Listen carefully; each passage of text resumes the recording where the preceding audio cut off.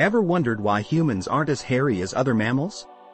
Millions of years ago, ancestors adapted to hot savannas by shedding fur and developing more sweat glands.